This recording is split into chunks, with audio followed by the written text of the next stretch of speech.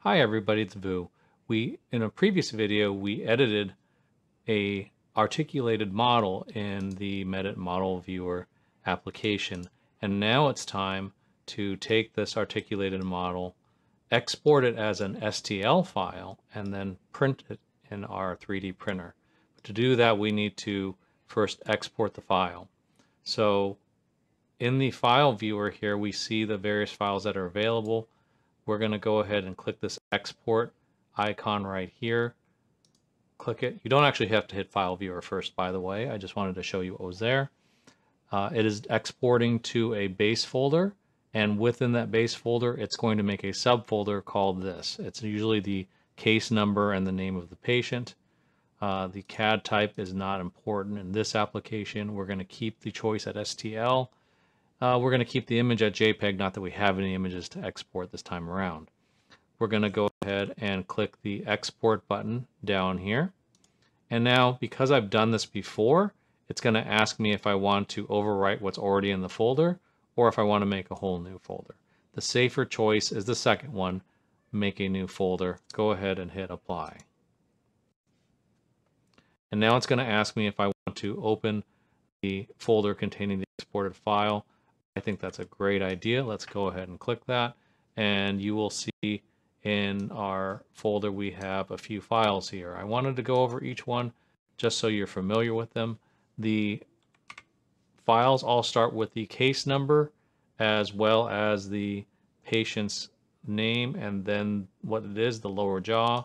Occlusion first is their first byte reg. We don't actually need that. Occlusion second is their second byte reg, so one will be the left and one will be the right byte scan. We don't need either of those to print our models today. The fourth one is the upper jaw model. And again, these are just meshes. So if we were to double click and look at them, these are just the scan meshes. You can see there, there's not much to them. And before I forget, one thing I do to make sure I can quickly look at the models, you'll notice I have a 3D builder icon in. That's because when I did it is I right-clicked the STL file. I hit open with, and then I hit choose another app. You can pick an app here. Normally it would be set to Rayware since you installed Rayware, but I'm going to pick 3D builder, check always open, and that will allow me to quickly open any STL file by double-clicking it. This lets me look at the file real quick to see if I like it. If I hit import here, it's going to run a little scan, and it's going to tell me in the lower right-hand corner that one of the objects may be invalid to find, meaning there's a hole in it. You can click to repair it. I'm not going to do that in this case. We don't need to because Rayware will do that for us. The next thing we're going to do is look at the model builder base and mandible. These are the two files that we actually need. You'll see that one is the lower and the other one is the upper. These should look familiar to you because we just made them. Now we're going to go ahead and open our Rayware slicer program. Rayware is the slicer used for Sprintray printers. I would like to say thanks and a disclosure to Sprintray for providing some level of sponsorship for this in terms of testing resin and some support. Let's go ahead and click on our add button here, or we can open up our models in the folder right here. You can see here that model folder. I really like to drag and drop. So if we drag our model builder models, it will just drop it on. I'll drop the other one too. You can actually drop them both at once if you like. We'll go and click back on Rayware, and now we're going to go ahead and look and see that it's warning us that there's an integrity issue. Probably there's some small hole in the mesh somewhere. We're going to hit the fix button, and that's going to repair the file. We're going to do the same thing over here as well. It's important to try to fix any small holes because those can create print failures.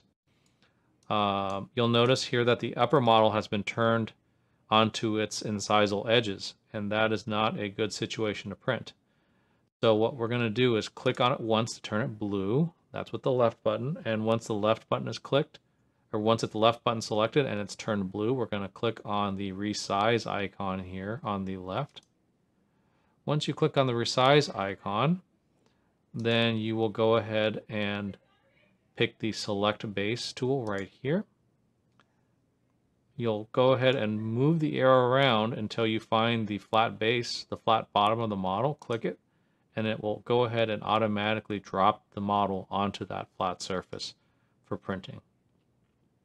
There's a little bobble here that I spotted right there inside that lower model. That's probably just going to be absorbed into the 3D print as it goes. I'm not too worried about that one. If you look on the bottom here, everything is nice and flat.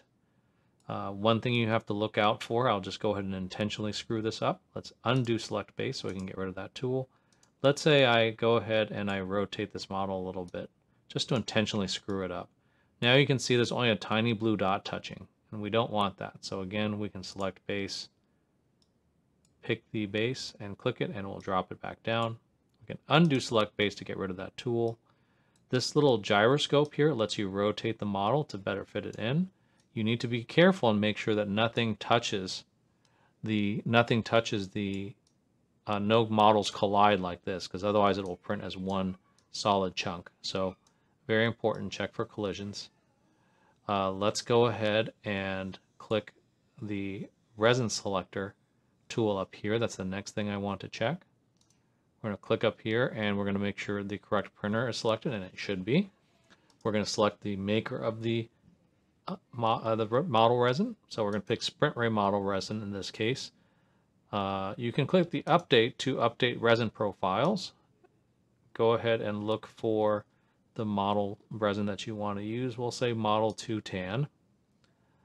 I usually would generate for Pro 95 printers, I usually recommend printing at the 100 micron setting.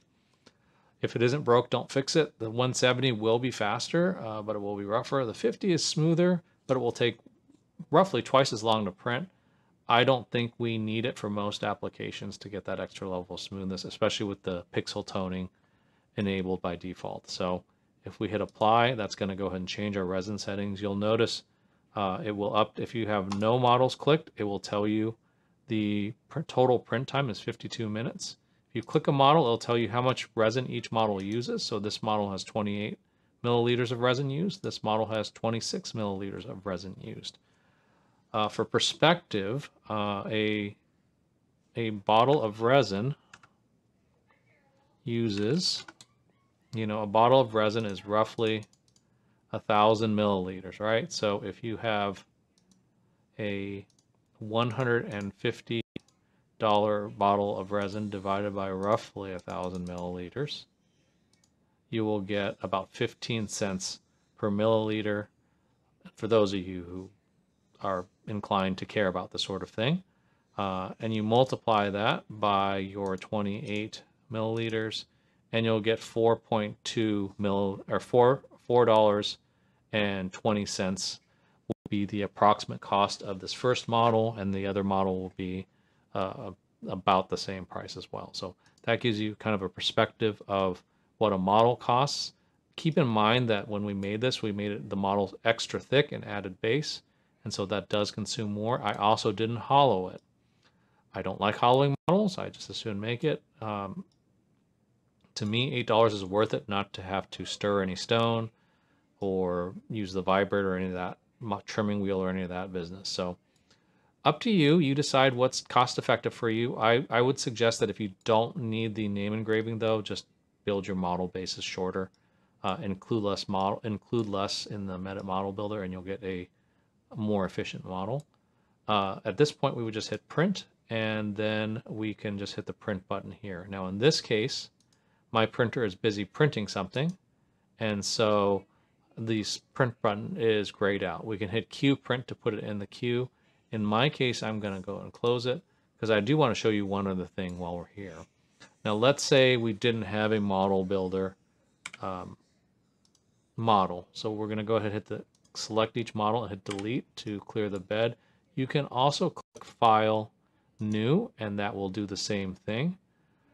I'm going to open that folder again that we had for the models, and we're going to pick his lower jaw just to show you here. I'll pick the upper jaw. So pick the upper jaw, and we'll just control click the lower jaw and drop them both down. And once they're both down, we're going to go ahead and look at them. And you can see here it's saying unrepaired or intraoral scan detected. Scan repair required. And we can hit fix and it'll fix it. I believe this is a pro feature and you need a subscription to do it. But you can see there it's actually fixed all the minor issues with the model and it's made an extruded base there. We're going to go ahead and click here, and you can see here it also says unrepaired intraoral scan. Scan repair required, hit fix, and it's going to also fix it. Now the nice thing about this is it's basically drag, drop, and hit one button, and you're ready to print. So it is a considerably faster process than Medit Model Builder was. But you do have what you're trading is a little bit of control. You've noticed also that it doesn't trim the periphery of the model like Medit Model Builder does. And whether or not that matters to you, I guess it depends on your application. If you're doing this just to do something quick, like a suck down retainer, maybe you don't need, and you're not showing the patient, maybe you don't need to have a fancy trim base or articulated hinges. Maybe this is all you need. And so if it is, this is an option for you. Just export the scan files, drag them in, hit fix, and you're ready to print. This functionality costs you a few bucks extra for the Pro subscription model. I think it's well worth it to go ahead and have that functionality in your software.